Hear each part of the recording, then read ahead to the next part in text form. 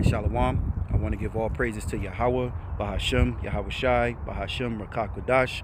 Double honors to my apostles and elders of Great Millstone who rule well. Salutations to the Lord's hopeful elect scattered abroad. All right, I'm the brother Taz of War, back at you again with another lesson. All right, this one is going to be a quick hit, and I'm going to try to make it straight to the point. All right, as you can see, the word edify, and I have the etymology queued up.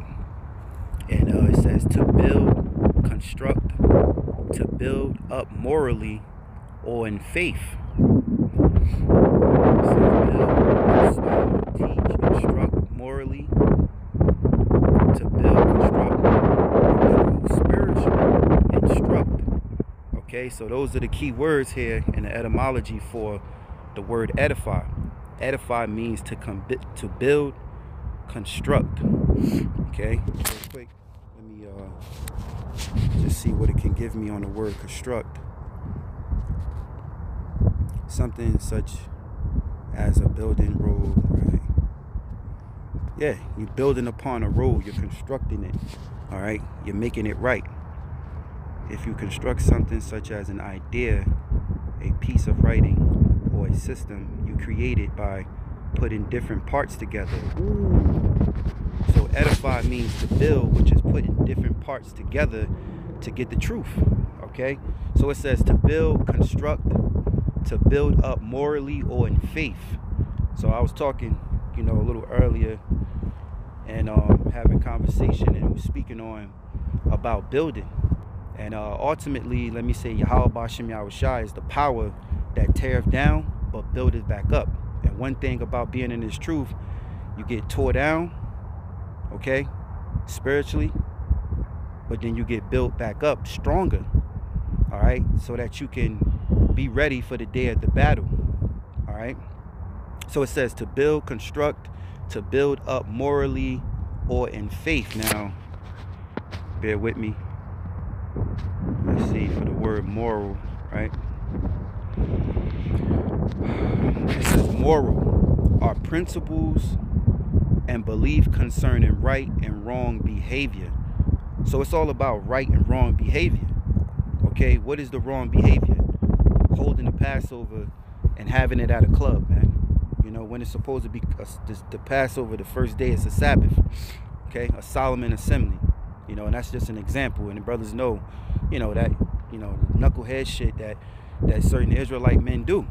That's wrong. Okay? What is wrong? Committing adultery, man. All right? Being a wicked man.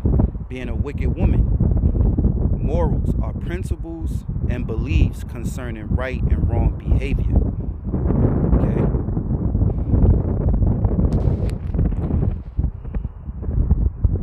Right. That's basically what it is, man. Okay? So, edify, to build, construct, to build up morally or in faith. So we have to, we pray to Yahweh Bashem Yahweh Shai to build up our faith and our morals, our better behavior and how we conduct ourselves in this truth. That's very important. Okay, it says build, install. We want the Lord to install us that building block, all right, to bring together the things we once knew. It says teach, instruct. That's what the prophets are here for, to teach the word, to prophesy, to build, construct, improve spiritually. We all need to improve spiritually. Scriptures say a spiritual man judgeth all things, meaning he don't just judge according to his own mind, his own heart. He judges according to Yahweh Bashem Yahweh Shai. So every little thing that happens in front of him or situation, he judges it accordingly to the scriptures. What the Lord say about this situation. Did this happen before? Let me call up a brother. Let me call up an elder.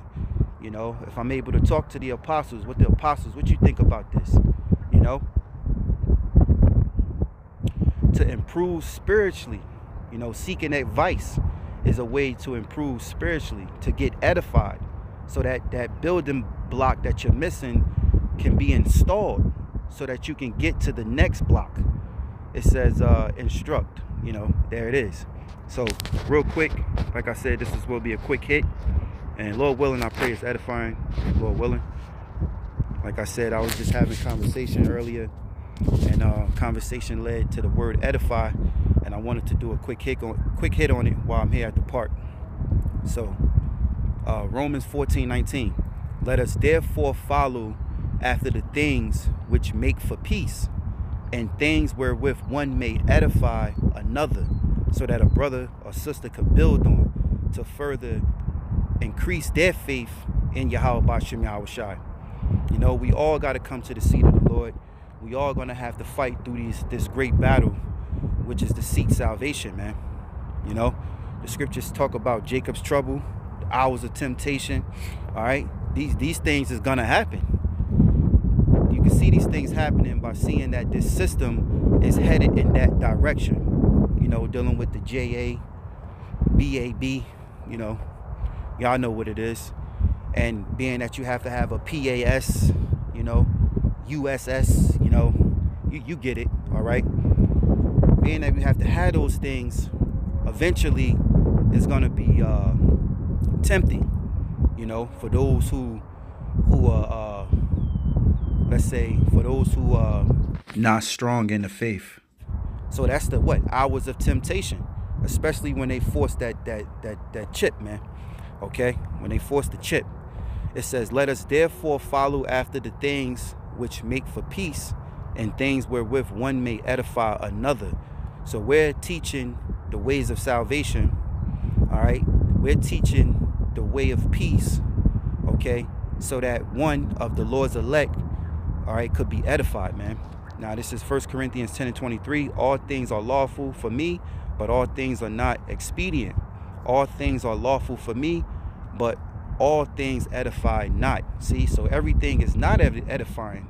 So to show yourself, you know, representing the Lord's Passover, and you're in a club, and I'm using that as an example, all right, because that's a big stain on that particular group. That's a stain, man.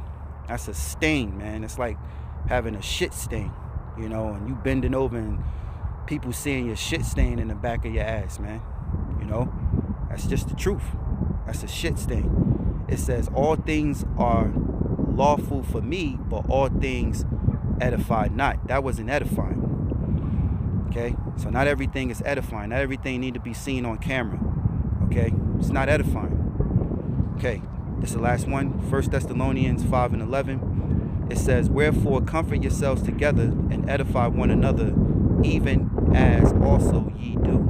And that's what the men of the Lord do, starting with our apostles and elders here at Great Millstone, and the men on down, you know, and edifying one another, even as also you do. Because our shows and lessons is you're supposed to be able to eat from. You know, it's like a tree that gives off a fruit. You can, you know, grab from the tree and you can eat from. You know, you can build and go on your way. You grab from the tree a fruit, you know, an apple, orange, whatever it may be, and you go on your journey and you get nourished. While you eat the fruit, you get that spirit of life, you know, that energy, you know. So, Lord willing, I hope this lesson was edifying. All right, I want to give all praises to Yahweh, Bahashim, Yahushai, Bahashim, Rakakwadash. Double honors to my apostles and elders of Great Millstone who rule well. Salutations to the Lord's hopeful elect. Shalom. Shalom.